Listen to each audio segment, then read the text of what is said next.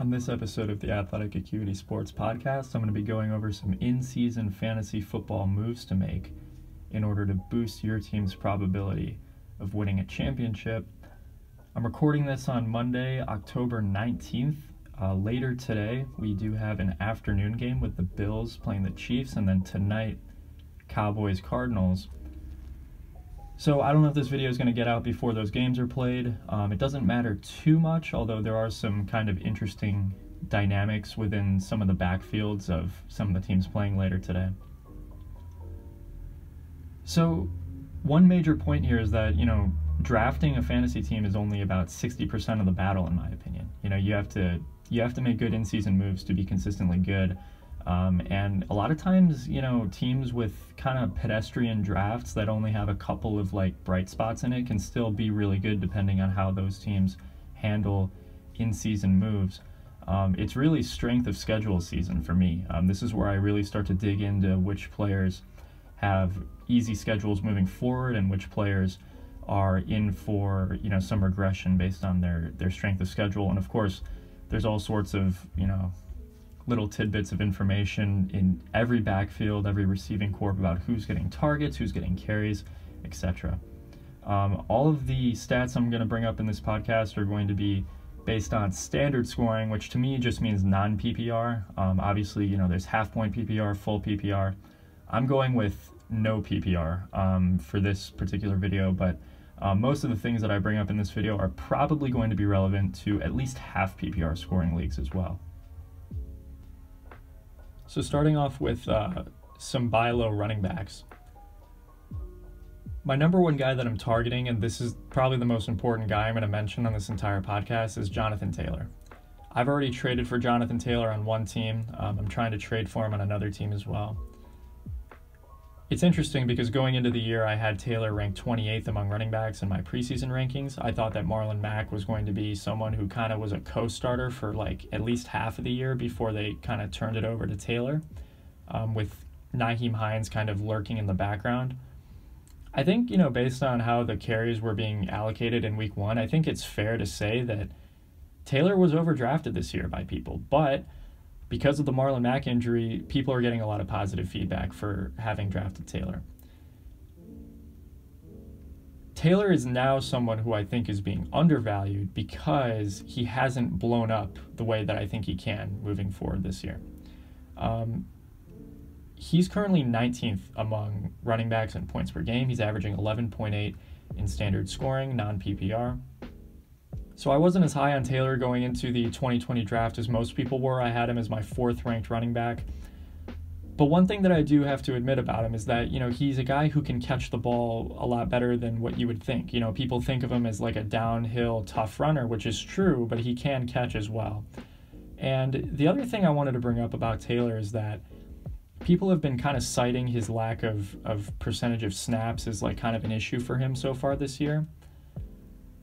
He's a rookie, and there was a shortened offseason. I think the percentage of snaps he's going to play is going to increase as time goes on. And he's been the leading rusher for the Colts almost every game this year.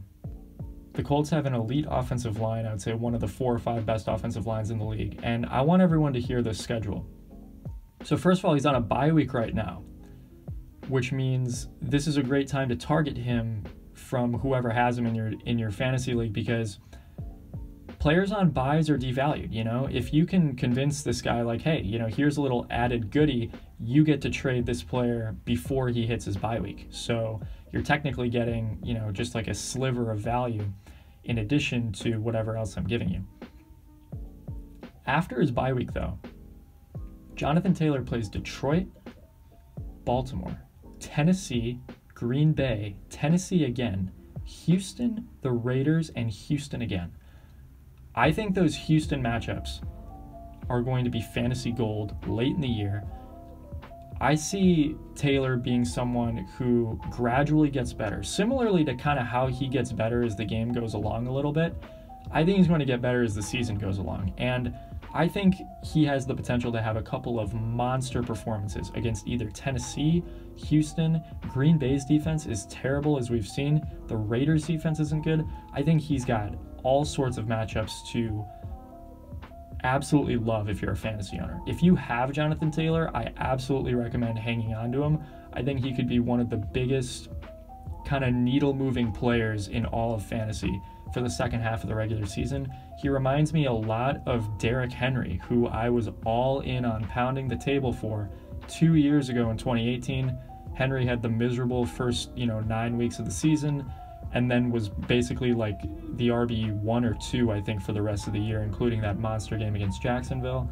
And obviously I doubled down on Henry last year, and it worked out really well. I think Taylor is in a similar situation as Henry, where he's got all the tools and all the potential. So another guy I wanted to talk about is Antonio Gibson of the Washington football team. So before the 2020 NFL draft, Antonio Gibson was actually my favorite running back in the whole draft. I actually listed him as a slot receiver. I was really high on him. I thought he looked like a really good potential player, just considering that he's basically a receiver playing the position of running back. So anyway, Antonio Gibson is a guy that I had really good priors on, and I thought that he was a good pick where the Washington football team got him. Gibson's got a really good schedule moving forward. So far, he is 29th among running backs, averaging 9.2 fantasy points per game in standard scoring. I had him as running back 25 going into the regular season. That was one of my ballsier picks, I think. And I think it's going well, especially, the thing that really won me over with him was that Geis was out of the picture. And Peterson also was, kind of released close to the season starting. So that gave me the green light to say, okay, Gibson's going to be really good. I was completely fading the notion that like J.D. McKissick or something is going to take carries away. Maybe a little bit, but, ultimately I don't think that Gibson, someone this talented, for me at least, was going to get beaten out by J.D. McKissick. And ironically, a lot of people who, are really into fantasy football actually were talking about McKissick as a real threat, which to me is kind of funny, actually. So anyway, Gibson's got a good schedule moving forward. I'm not overly concerned about how bad the offense is. There is a limit to his touchdown probability, but you're not paying for a number one running back. I'm just saying Gibson could be a nice little, additional flex rotational option in your lineup. So a third running back that I'm going to talk about with respect to buying low is David Montgomery from the Bears. So Montgomery right now is ranked 26th among running backs, 10.1 points per game right now. In the preseason rankings, I had Montgomery 20th. So I think Montgomery has turned out to be almost exactly what I thought he was going to be. He's basically a guy that you can rotate in as a flex and feel decent about it because he gets workload. I don't really think I ever thought of him as a good RB2. I think he was more of a high-end RB3, and I think that's exactly what he is right now. He's ranked 26th in points per game, but he has such a big percentage of the share of touches in the Chicago backfield because Cohen is out, and he's got a really good schedule moving down the stretch. So, the other thing with Montgomery also is that I liked him coming out of the 2019 draft class. I think he's just a good player. He's not the fastest guy, and he's not overly impressive with the way he moves on the field, but he's kind of shifty. I think he's a good receiver, and he's got some good patience and vision. I think he's a pretty good player, even though I think most Bears fans are, kind of down on him for whatever reason. Okay, and a fourth and final running back to buy low on, Clyde Edwards-Helaire. And this one's going to be, tricky because he's playing later today, and I don't know how he's going to do. I think he's going to have a good game today against Buffalo. So Le'Veon Bell gets signed by the Kansas City Chiefs. And I gotta say, this Le'Veon Bell thing has hurt me probably more than any other fantasy owner. I was all in on Clyde Edwards-Helaire going into this year. He was preseason for me my 5th overall running back, 5th overall player. I absolutely loved everything about this player. The other reason why I was so high on him is because, as I mentioned earlier, Antonio Gibson was my favorite running back in the 2020 draft. Clyde Edwards-Helaire was my second favorite one, okay? And so I was a little bit kind of unorthodox picking Gibson and Edwards-Helaire over kind of the mainstream options, which were DeAndre Swift and Jonathan Taylor. So I really like what I've seen so far from Helaire. as a player. I think he's good. He's been used as a receiver pretty well. He's currently ranked 21st among running backs in points per game at 11.5. So there's a little bit of regression associated with this number, and I'm really speaking about positive regression. I've been watching a lot of Chiefs games this year just because I have a lot of futures on them. They've been using a lot of other guys in and around the goal line. They've been doing little trick plays to Tyreek Hill, Travis Kelce, etc. Clyde Edwards-Helaire could have, I think, more touchdowns if he was being used more in and around the goal line. And I feel like even though he hasn't been great as like a short yardage, kind of like pounding back, he is somebody that I still could see getting a positive regression in touchdown value going forward here in the regular season. And so now we have the Le'Veon Bell thing, and Le'Veon Bell just signed with Kansas City. So Bell won't be playing this week, which is why I think Edwards-Helaire is going to have a good game. Moving forward, I think Le'Veon Bell is going to take over Darrell Williams' role. I think he's going to be a third down pass-catching back. And the reality is that I think Edwards-Helaire going into this week was running back 15 overall, and he was still forfeiting a lot of important third down snaps to Darrell Williams anyway. So I don't really necessarily feel like Edwards-Helaire's value is plummeting. I think the smart thing to do if you own Edwards-Helaire is to hang on to him. I've seen a lot of people try to trade him for very little. I think that's a big mistake. This is still a backfield that you want shares of, and the other thing is that, are we 100% sure that Le'Veon Bell is better than Edwards-Helaire? Because I actually think Edwards-Helaire could be the better of the two backs, and I definitely think he's the favorite to get the majority of the touches. Obviously, we don't want it to be like a Damien Williams, LaShawn McCoy situation like last year. But overall, I think Edwards-Helaire is still going to be the guy for the most part. He's definitely going to have reduced value, but I think this move with Kansas City signing Bell hurts Darrell Williams a little bit more than Clyde Edwards-Helaire. I would at least hold Helaire if you have him, and I think if you want to include him in a smaller, as a smaller part of a bigger trade, I wouldn't mind getting him at this point. This is going to be probably the lowest his stock is going to be this year, given that he stays healthy. One final note on the Edwards-Helaire Le'Veon Bell thing is that it is hilarious to me, and it would be funnier if I didn't have so much Edwards-Helaire stock on all my teams, but I can't believe how the Jets have literally just done everything possible to make Frank Gore their starting running back. Frank Gore, I think, is 38 years old. The team is 0-6. They suck. They're the worst team in the league, and yet they have done everything possible, from cutting Kalen Ballage to releasing Le'Veon Bell. They've done everything possible to make Frank Gore the starting running back. All I'm going to say is I did not think Frank Gore, of all people, was going to impact my season as indirectly as he did. All right, now I'm going to go over some running backs to sell high on. So I'm going to start with Todd Gurley from the Falcons. He's currently ranked 17th in points per game among running backs, averaging about 13 points a game. So I don't hate Gurley. I think he's played better than I thought he would. My biggest problem with Gurley is that he gets injured a lot, and I don't really trust him to stay healthy down the stretch. I think he's been better than I certainly thought he would be going into this year.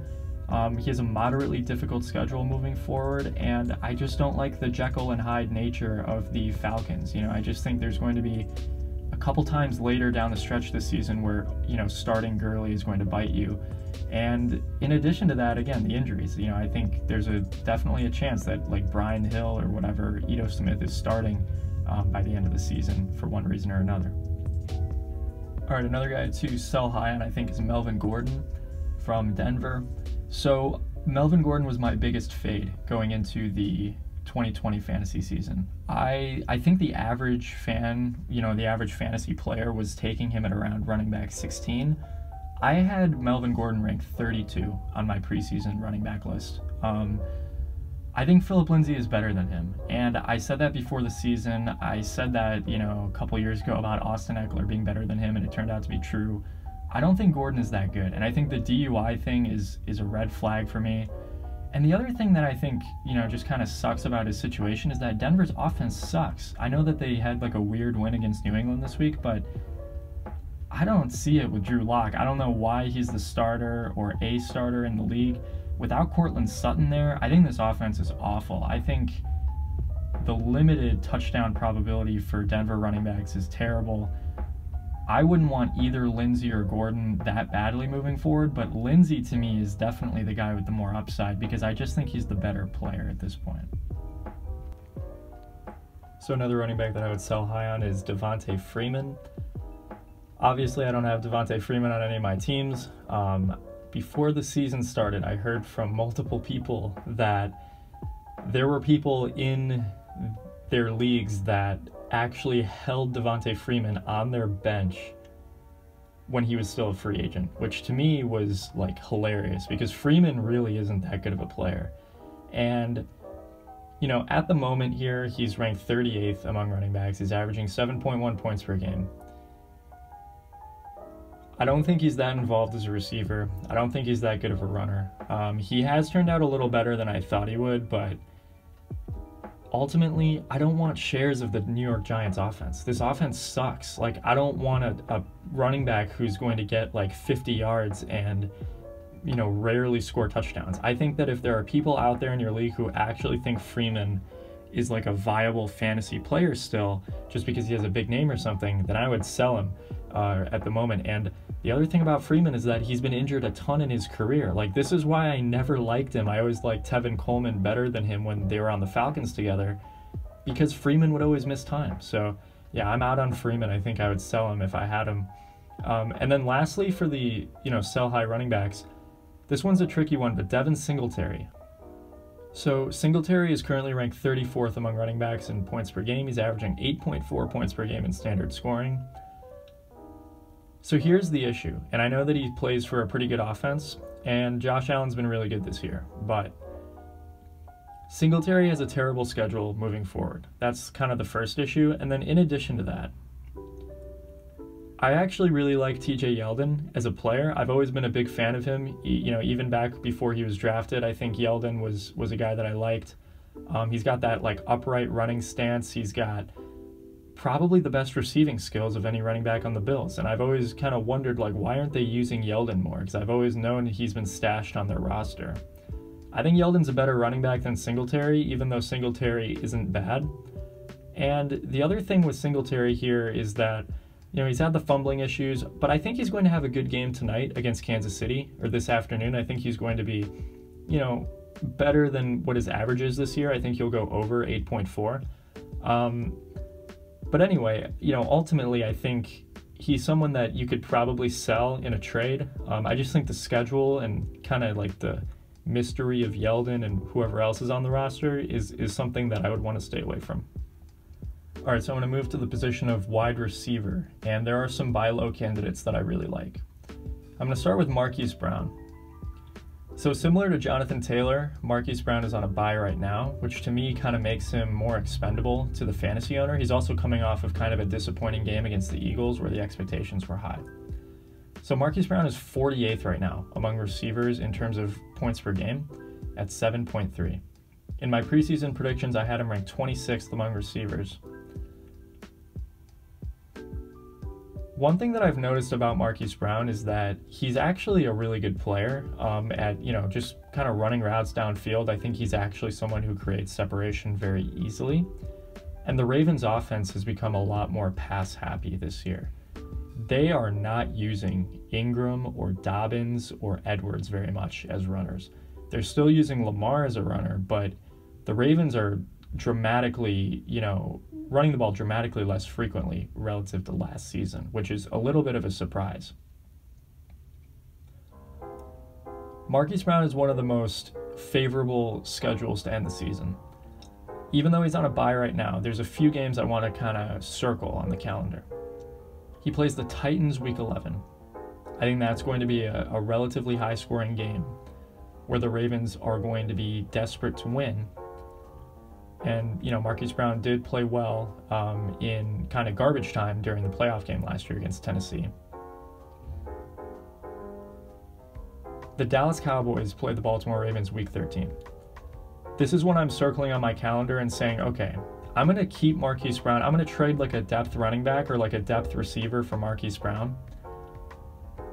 stash him on my roster, wait for other injuries to happen, and then kind of put him in that week 13 game where it might be like a make or break, game for your fantasy season. It might be, the last regular season game, or like it might have to do with like your seeding in the playoffs. I think that's a huge one. And then within the playoffs, he plays Jacksonville week 15. If Henderson's back, I think that, there's a caveat, but if Henderson is gone, I think, playing Jacksonville could be a tremendous game for Marquise Brown. And of course, he's a relatively unpredictable player because, he's a little bit dependent on deeper passes being completed to him. So, he could go off in some of his other matchups as well. But I think that Dallas game in week 13 is a real impressive one. So yeah, I think Marquise Brown is someone to buy low on. I think he could have a couple of, pretty big games down the stretch, and he could help your fantasy team out. My next receiver for buying low is Terry McLaurin, who's coming off of, kind of a rough game. And he hasn't been super consistently good in the past, 3 weeks or so, but I still really like McLaurin. I had him as my wide receiver 14 going into the season. He's currently 26th in points per game at 9.2. But he does have a great schedule down the stretch here. I think the Kyle Allen being at quarterback thing is a little bit of a concern. Haskins was actually finding McLaurin a lot. Maybe it's because they were college teammates, but they seem to have pretty good synergy, even though I thought Haskins was generally pretty bad.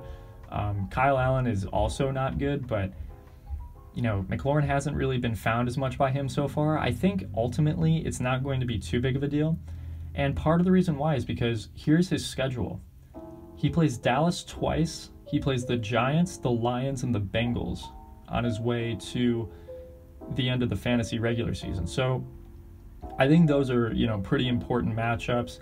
There's a couple other matchups in there that aren't as favorable for him, but ultimately I think McLaurin is someone you buy low on. He's someone that I think is just so talented that he's going to create, opportunities for himself no matter who's at quarterback. And frankly, it's Haskins has been at quarterback so far and he's been really good, so Kyle Allen can't be too much worse from Haskins. Okay, and finally I have Tyler Boyd as a good buy low candidate from Cincinnati. So going into the season, I had Tyler Boyd as my 24th wide receiver. He's currently ranked 34th in points per game, 8.4 points per game so far. He's got a pretty good schedule, and the other thing that I, kind of thought about before the year started is that Joe Burrow really likes to hit slot receivers. We saw it a lot in college with Justin Jefferson. Tyler Boyd can do a lot of the similar things that Jefferson did. Maybe not as much of a deep threat, but, Boyd is definitely someone who can carve up the inside of a defense, and I think he's just going to be a solid rotational wide receiver 3 for the rest of the year. And I think he's got, some good matchups, and he'll be someone that I think rewards more than most receivers down the stretch. Okay, I'm going to transition quickly here to some receivers that I would sell high on. It kind of pains me to say it, but Will Fuller. So I had Will Fuller as the wide receiver 33 in my preseason rankings. He's currently 15th among receivers in points per game at 11.6. I'm going to be honest, he's been a lot more consistent than I thought he would be. I always kind of thought Fuller was like the Jekyll and Hyde receiver in the NFL, where it's like you can never trust him enough to really play him, and he kind of goes off in matchups that you don't expect. I'm just thinking the injuries haven't, hit him yet, and I feel like they could at some point. Obviously, I don't want that to happen, but if you're a Will Fuller owner, you have to be pretty excited about what he's given you so far. I think now might be a good time to move him. The Texans don't have, the easiest schedule moving forward. They're not that good of a team, and it's been one of those really miserable years so far for Houston. If they're a team that finishes 4-12, I could see Fuller missing a few games.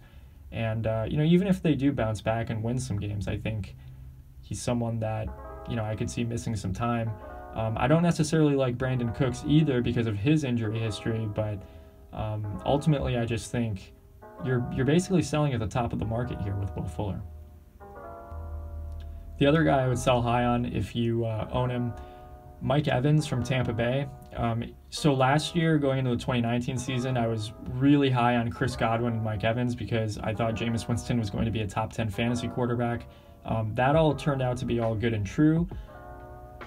But I was off of Evans and Godwin going into this year because I knew Brady's average depth of target would be dramatically lower than Jameis Winston's was. And the other thing about Brady is that he just likes targeting backs and tight ends a little bit more. He just naturally enjoys doing that more, which is fine. He's been playing well. The issue I have with Evans is that he's ranked 20th right now among receivers in points per game at 10.7. Despite that, he has 6 touchdowns in 6 games this year. That touchdown regression is going to hit. He's not going to be scoring as much.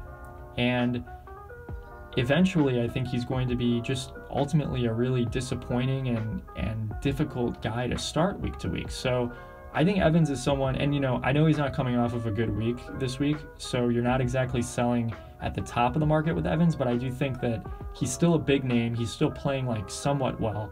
I would try to move him. I think if you could get like a solid running back for Mike Evans in a season where people seem to need running backs more than ever, I think that would be a pretty good move, I think, moving forward for your team. Okay, I'm going to touch on 2 other players here to buy low on. I like Dallas Goedert quite a bit from Philadelphia here. He's been injured a little bit. He's coming back soon, and the Eagles desperately need him.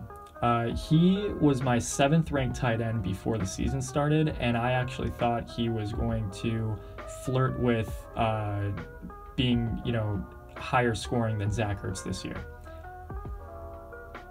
Zach Ertz is now going to miss several weeks, apparently, maybe like 3 to 4 weeks with an injury. And in addition to that, Zach Ertz has been brutally bad so far. I mean, he's ranked 30th among tight ends in points per game, which is at 4.3. That's brutal. I mean, people, Zach Ertz was one of my biggest fades this year at tight end, but I didn't think it was going to be this bad. I think Goddard could be a really good second half of the fantasy season tight end for a lot of teams. I think if he's a waiver wire guy, you should pick him up. If someone's been storing him on their bench, I think he's a guy that you try and buy low on at this point. And now one buy low quarterback is Cam Newton from New England.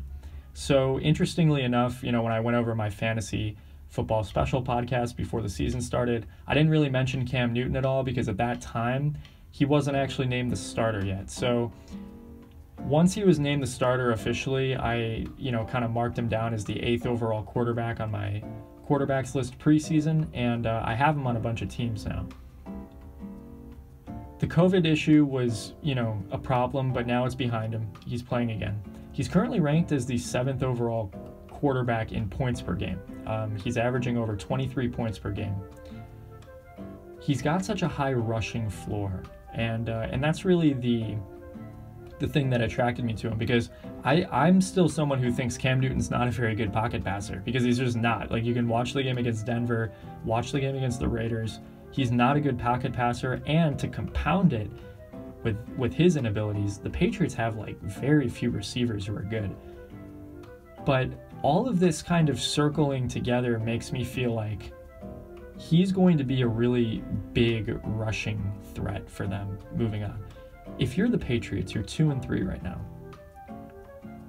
Your only hope, really, of kind of climbing out of this and being a really good team, and what is kind of a good AFC conference this year, is to use Cam Newton a ton on the ground.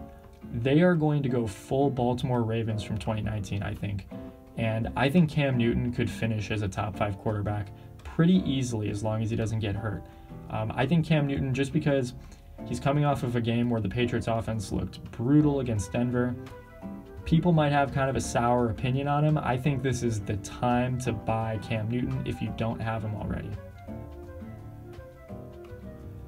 All right, the very last thing I'll mention for this segment is Austin Ekeler and Nick Chubb.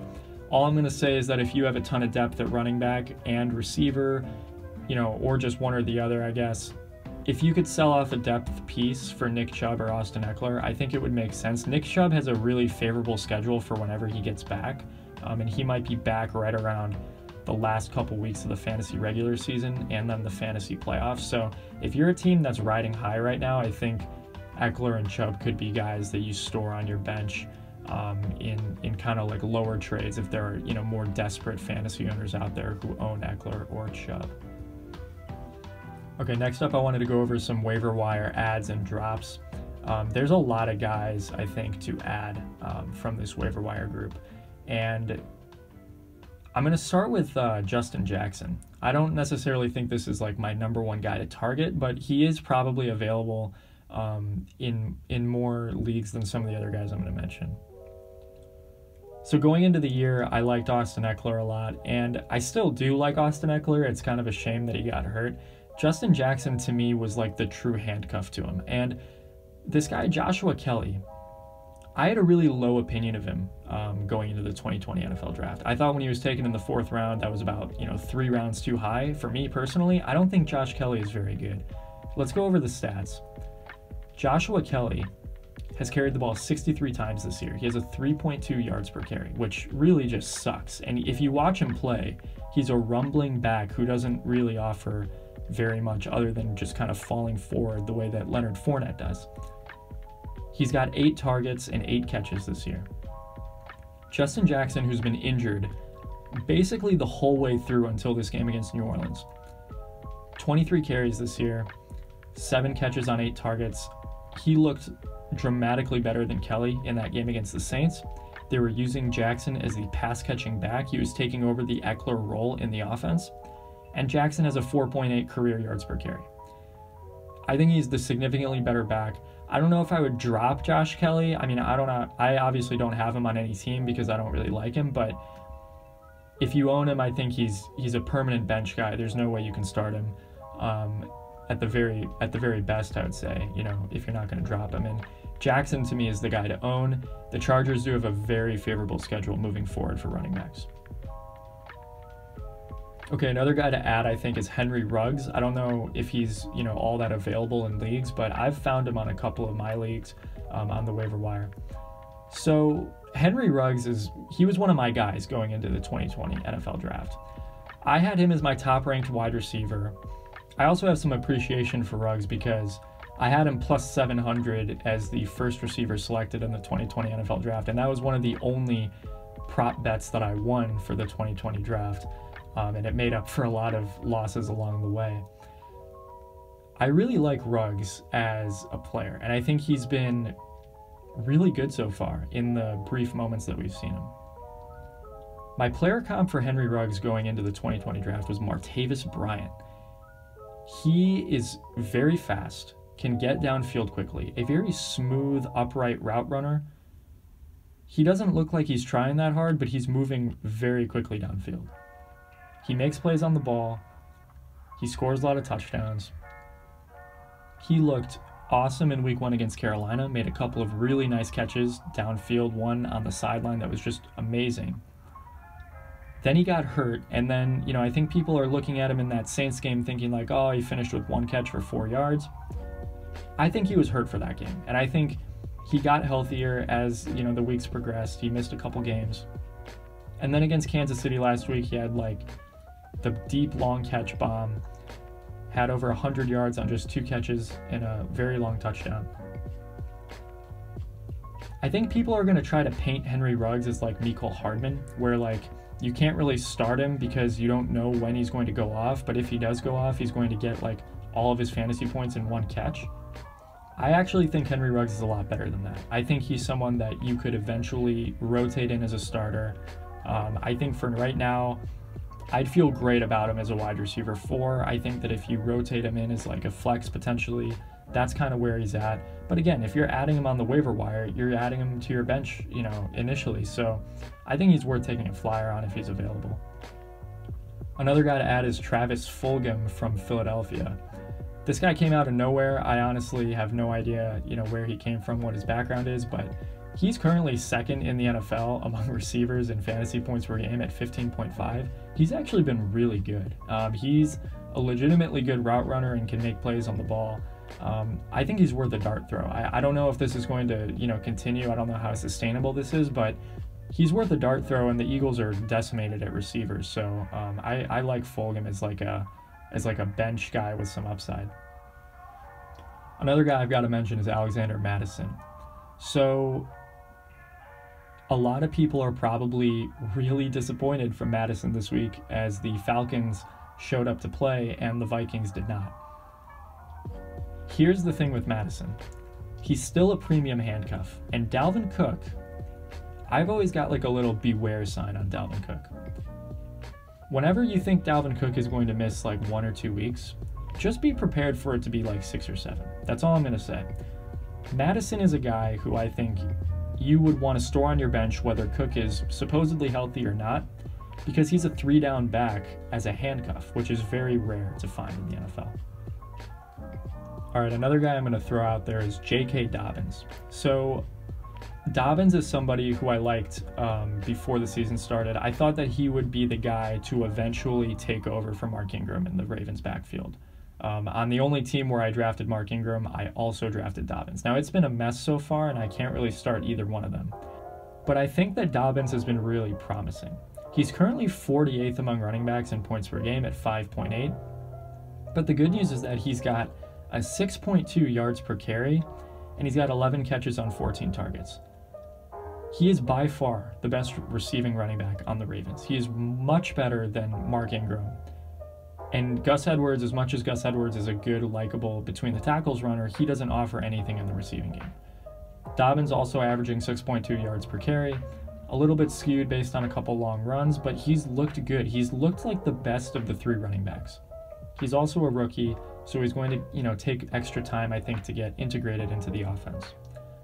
I think Dobbins is somebody who I would take a really late shot on at this point. Like, if you have a droppable player on your roster, I think, if you're kind of struggling at this point, Dobbins is somebody who could come in handy later. And I think even if your team is doing well, he's someone that I think I still kind of secretly like him moving down the stretch this year. I know the Ravens haven't been running as much, but Ingram just got injured this week.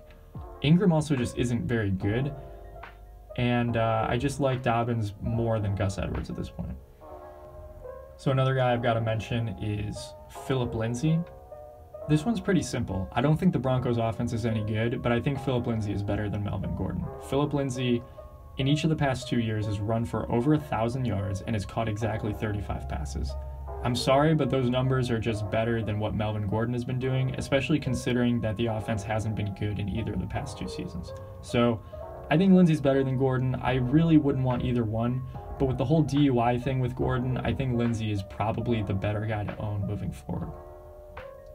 Another name I'm going to throw out there is Boston Scott, just because it looks like Miles Sanders is going to be missing at least a week, maybe 2, maybe more. I don't really like Boston Scott that much, but he's someone that did do well in place of Sanders at the end of last season. All right, 2 more names to get through for adding on the waiver wire. Chase Edmonds, if he's still available in your waiver wire, I think he's someone that's worth a bench spot. First of all, I got to admit, I whiffed on Kenyon Drake. I thought Drake was going to be awesome. I had him as my running back 8, I think, going into this year. I still had Edmonds as a premium handcuff, but Edmonds has been better than Kenyon Drake this year. And I really never thought I was going to say that, just considering that I like Kenyon Drake so much. I'm going to go over some numbers here with Edmonds. He's ranked 36th among running backs in points per game at 8.1. Kenyon Drake is only a yard higher in points per game. Kenyon Drake so far has 85 rushing attempts, 6 targets, and 6 receptions. Chase Edmonds has 19 rushing attempts, 23 targets, and 18 receptions. Edmonds is touching the ball just way less, far fewer times than Kenyon Drake, and they're separated by a yard per game on average difference. So Edmonds has been the much more efficient back. He's been way better at receiving. They're using him as a receiver more. I would look for that to continue, and I think if you're a Kenyon Drake owner and you don't have Edmonds, it might be a tough road ahead. All right, the final name here is James White. James White, I just plain and simply think is a good player. I really like him as a player. Unfortunately, he had to miss, a couple games due to the tragic family situation with him. But I think at this point, New England is pretty desperate to, get yardage, on offense. And James White is their best receiver. He's been better than Edelman this year. James White playing the role of slot receiver is New England's best chance of picking up a cheap 5-6 yards on any given down. So I like James White, and I think that if he's available for one of your teams, he might be a guy that comes in handy later in the season if bye weeks and injuries show up. All right, I'm going to go over some players that I would drop at this point, and some of these are a little bit controversial. I'm starting out with Mark Ingram. He's ranked 44th among running backs. He's got 6.2 as an average points per game. Baltimore has turned into a committee that is really difficult to deal with. I've already mentioned, I think Dobbins is the guy to own. I'm out on Ingram. He offers nothing as a receiver. He's not that good of a runner. I don't really see the value. He's not even used as like a goal line back. I don't really see it with him. I think he's droppable. I just don't really ever envision a scenario where I would start him. And in addition to that, he's also injured right now. Next up, I've got Leonard Fournette from Tampa Bay. He is currently the running back 39 in terms of points per game in non-PPR scoring, which he's averaging 6.9 points per game. So look, going into this year, other than Melvin Gordon, I think Leonard Fournette was one of my biggest fades. I've been saying for a long time that Fournette just isn't very good at football. Like, he's not a good receiver out of the backfield. He's just a big, slow running back that kind of trucks forward and picks up the yardage that he's supposed to. He doesn't break many tackles. He just falls forward a lot. So I was a lot less surprised than most people when he got straight up released from the Jaguars. As far as Tampa Bay signing him, you know, Ronald Jones is better than him. And Ronald Jones has pleasantly surprised me a little bit. I think he's definitely the clear number one back at this point in that offense. Fournette's been injured. The injuries could continue with him because of his style of running. I just don't see any value in keeping him. If you're going to keep Leonard Fournette on your team, you're basically, you know, keeping kind of like a relatively bad handcuff on your bench. Like, why not go after someone with a little bit more upside, like a Chase Edmonds or an Alexander Mattison, Boston Scott, even someone like Benny Snell, you know, if you're worried about Connor getting injured. I just don't really see the value in keeping Fournette on your team. All right, next up we have Adrian Peterson and Kerryon Johnson. I'm going to announce these two together because they both play for the Lions. Going into the regular season, I had Kerryon Johnson as running back 47, and I had Peterson as running back 48.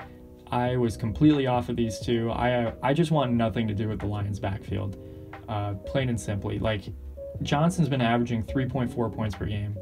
Peterson's actually averaged over 9 fantasy points per game, but DeAndre Swift just looks like the best running back in the backfield. And guess what? Even if he is, I just don't trust like this Lions trio of runners. Like, I just feel like every week it's going to be a different guy. Could not, you know, care less for this backfield. Another guy to drop is Jordan Howard from Miami. I was wrong about Jordan Howard going into this year. I thought he would be the starting running back for the Dolphins. It's clearly Myles Gaskin at this point, and Gaskin has actually played really well. Jordan Howard has averaged 4.8 fantasy points per game, and that's including getting like goal line looks with like an enormously large percentage of his handoffs. Howard basically falls forward similarly to how Fournette does. He's not that good of a player. I thought Miami's coaching staff would like him, considering that they were using Kalen Ballage last year, but they've, you know, kind of smartened up and started using Myles Gaskin, who's been very good. So Jordan Howard, I think at this point, is completely droppable. I honestly think it'd be a shame to have him on your bench at this point. All right, and my next two guys are two guys that I really did not like going into the 2020 NFL Draft.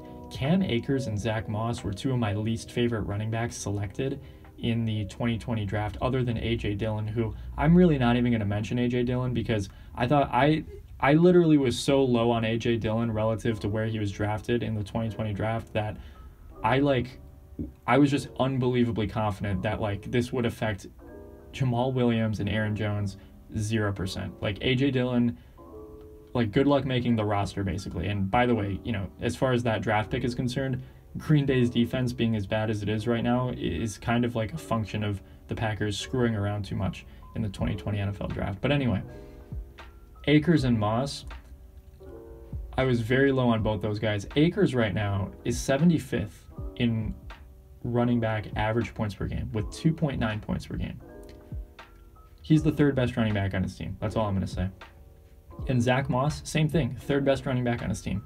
He's averaging 6.2 fantasy points per game, which ranks 45th among running backs. He's only touched the ball 20 times. He has a 2.8 yards per carry. I think he's a vulture for scoring, touchdowns, getting cheap touchdowns at the very best. That's all I see for Zach Moss. Akers and Moss were both guys that I had as day 3 selections going into the 2020 NFL Draft. All right, here's the final guy I'll mention for drops, and this one kind of sucks because I was wrong about him. AJ Green from the Bengals. AJ Green is ranked 94th among receivers in fantasy points per game. He's averaging 3.6 fantasy points per game, which is absolutely atrocious. I had him as wide receiver 27 going into this year, a few spots behind his teammate Tyler Boyd. It's very clear to me now that T. Higgins is the second best receiver in this offense. AJ Green just looks awful, and he might be done as an NFL receiver. All right, here's the third and final segment of this podcast, going over some recently good performers and wondering, is this performance real or fake moving forward for the fantasy season? So guys that I think you should kind of buy into here. I have to start with Darrell Henderson. So this is a really interesting one for me personally because in 2019, Darrell Henderson was my second favorite running back in the entire class behind Josh Jacobs. I went into the 2019 fantasy season getting Darrell Henderson on like all my team's benches. Like he was always a guy I was targeting late in drafts.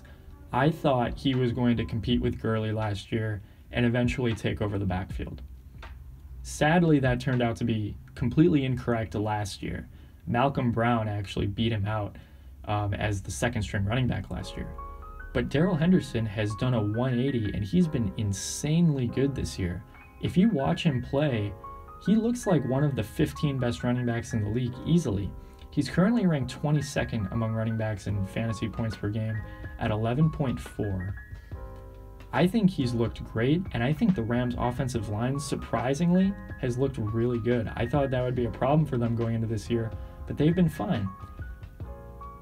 The only issues with Henderson is that if you're still scared off by Cam Akers and Malcolm Brown, it's understandable, but my only counter-argument would be look at that game against San Francisco.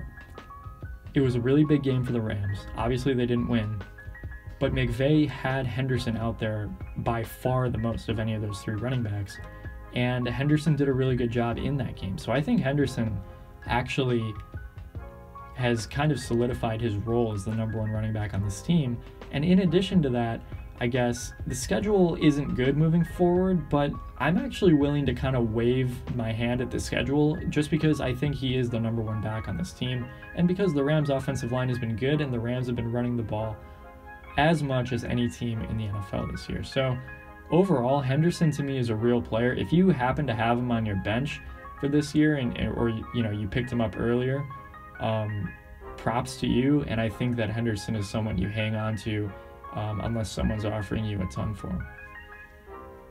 Another guy to talk about is Chase Claypool from Pittsburgh.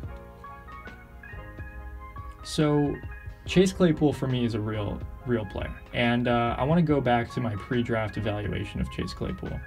I had Claypool in a tier on his own called wide receiver / tight end / H-back. I had him as by far the number 1 tight end in the class going into 2020, and I had him as the 8th overall receiver. I had a late first round grade on Chase Claypool, and I was really hoping that the New England Patriots would take him because I think that his player comp, and I want to stress on-field player comp, to me was Aaron Hernandez.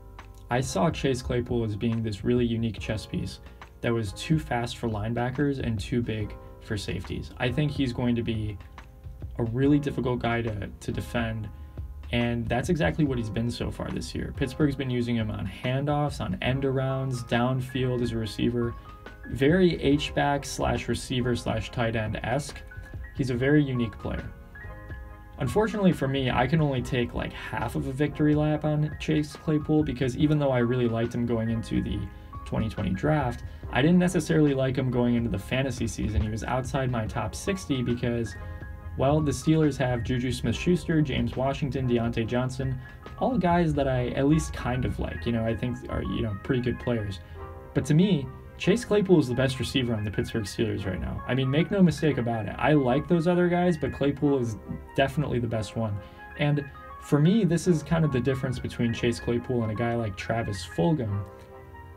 I had no like priors on Fulgham. I never really knew like where he came from, or like I didn't watch him previously, but I had really high opinions of Claypool as priors. You know, I had a high opinion on him going into the 2020 draft. So I feel a lot more comfortable saying this isn't some kind of like, you know, 3-game fluke or whatever. This is going to be a season-long type of trend where he's going to be a really good player. Obviously, you're going to expect a little bit of regression because he scored 4 touchdowns against the Eagles 2 weeks ago, but right now he's the 5th overall receiver in points per game at 14.3. He's a real player. Make no mistake about it. The next guy on this list is DeAndre Swift. This is the first one that I have listed as fake. I think Swift's big game against Jacksonville was a function of the Jags defense being decimated and horrible to begin with. I already said it earlier in the podcast, but I want nothing to do with the Lions' backfield. DeAndre Swift is currently ranked 25th among running backs in points per game, averaging 10.6 points per game. The tricky thing with Swift is that I actually liked him in the pre-draft process. You know, I already mentioned Antonio Gibson was my favorite running back before the 2020 draft started. Clyde Edwards-Helaire was my number 2, and DeAndre Swift was my 3rd favorite. The issue with Swift, even though I think he's been a tremendous receiver out of the backfield and he's shown a lot of promise, he's been the best running back on his team, but I don't trust his team at all. His team has been incompetent offensively for the most part. I think the Lions' backfield is just kind of a fantasy nightmare at this point. Another guy I wanted to bring up here is Ryan Tannehill from the Tennessee Titans. So the question is it real? I think it is. I think Tannehill is a really good quarterback, and this is one that I didn't exactly see coming from a fantasy perspective going into this year. Ryan Tannehill is the 6th overall quarterback for fantasy in points per game, averaging nearly 23.5 points per game. I think the Tennessee Titans are legitimately one of the 5 or 6 best teams in the NFL, and I think Ryan Tannehill is legitimately one of the 10 best quarterbacks in the NFL. He's been really good. If you just cut out his Dolphins career and looked at him since the beginning of 2019, Ryan Tannehill has been like the 5th best quarterback in the NFL, like something along those lines. He's, obviously distanced from guys like Mahomes and Wilson, but he is legitimately a good player, and the Titans have a really good ecosystem. I was all in on A.J. Brown before this season started, and he's been really good when he's been healthy. Corey Davis is a talented second receiver to have. They have Humphreys. They have Jonnu Smith, who I really liked. Derrick Henry's a talented running back, and they, for the most part, have a solid offensive line. I think the Titans are for real as a team, and I think they are a legitimately threatening team in the AFC. And I think Tannehill is a legitimately good quarterback. You can start Tannehill as a number 1 quarterback, I think, in most games moving forward here. The Titans' schedule isn't overly easy, but I would argue that Tannehill has kind of passed all the tests so far. He's been really good, and him being so solid, I think you have to kind of give him the benefit of the doubt at this point. Another guy to go over here is Jamison Crowder. I think Jamison Crowder's production is real. This is a really, kind of a gross pick because he plays for the Jets, but Crowder's a good receiver, and I want to go over this. He's 10th among receivers this year in points per game at 12.6, and this is in standard scoring, so non-PPR. If you have him in PPR or even a half-point PPR, he's probably even higher than that. He's played in 4 games this year. He has 46 targets in 4 games, 29 catches, 383 yards. Going into the year, I had him as my wide receiver 38, and I was actually a little higher on him than the public was, and he's been terrific so far. I don't know what it is about the Jets just wanting to sling him targets all game long, but if there's one thing you can rely on with the Jets is that they'll be down in a lot of games this year, and it just seems like whether it's Flacco or Darnold, they're going to try to get Crowder the ball a lot. He might not have the greatest touchdown probabilities, but I would argue that Crowder's targets make him a viable number 2 receiver for your fantasy team week in, week out. So he's legitimately someone you can start. Okay, and finally, we've got Justin Herbert. I think the production for Herbert is real as well. I was completely wrong, going into the 2020 draft. I had Herbert as like a late second-round pick, early third-round pick at the quarterback position. I thought he would have a lot of problems adjusting to the NFL, and I was completely wrong. I just whiffed on this one. I should have liked him a little bit more than I did, and he's been really good so far. I would buy low on him now. If he's available in leagues, I think he's worth a bench spot. He's currently the QB8 among points per game leaders, averaging 22.5 points per game. I want to read you Justin Herbert's schedule moving forward. He plays the Jaguars, Broncos, Raiders, Dolphins, Jets, Bills, Patriots, Falcons, Raiders, Broncos. That's a pretty good schedule. I think he could be in the top 10 by the end of the year. I think he's good enough. He's shown a lot of propensity to push the ball downfield. He's got a little bit of a rushing edge to him. I think he's going to be a viable fantasy quarterback for the rest of the season. All right, so that's it for this episode of the Athletic Acuity Sports Podcast, going over some fantasy football in-season moves. Thanks for listening.